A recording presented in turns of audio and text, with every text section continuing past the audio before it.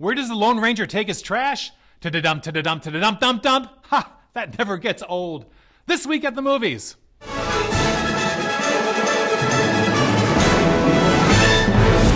find treasure. You find the man who killed your brother.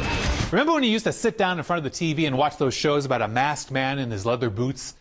But I'm not here to talk about your dad's secret stash of VCR tapes. They come for you. This week, The Lone Ranger opens in theaters, and I'm really looking forward to it. I mean, just look at those action scenes.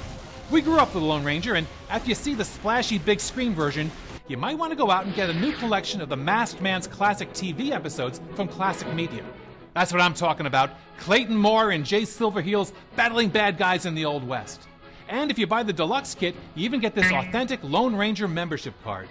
Who was that masked man, Tonto? Ha! Never mind. It was me! Ha ha ha ha ha! Hi-yo Silver! Away!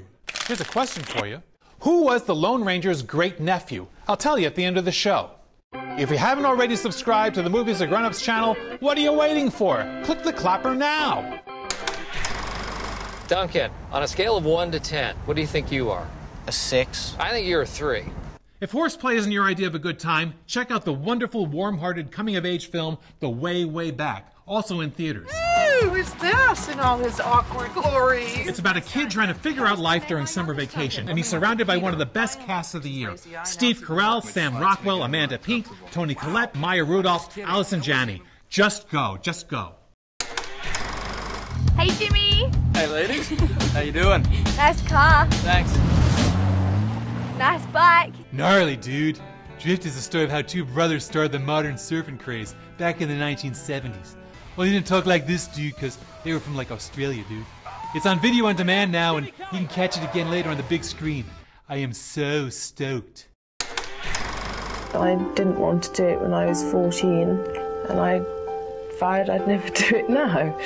But here I am. Hopefully I'll reach my half century next year and I shall bow out. I suppose I have this ridiculous sense of loyalty to it, even though I hate it. Back in 1967, British director Paul Almond made 7 Up, a documentary about a bunch of kids growing up in the UK. I don't want to answer those kind of questions. Every 7 years since then, director Michael Apted has gone back and checked up on each of them to see how they're doing. The second movie was called 14 Up, and the next was called 21 Up. You get it? It's math. Well, now we're up to 56 Up, and it's never too late to catch up. The whole series is available on DVD. Not only is the Up series the original reality show, it's still the best. Well, that's it for now. Oh yeah, who was the Lone Ranger's great-nephew? Well, on the old Lone Ranger series, follow me on this, the Lone Ranger had a nephew named Dan Reid. In a radio spin-off series, Dan Reid's son was a guy named Britt Reid, who became, wouldn't you know it, the Green Hornet. That's the buzz, anyway. If you love the movies, and I know you do, make sure you subscribe, like, share, and comment down below. I love reading what you think about the current crop of movies for grown-ups.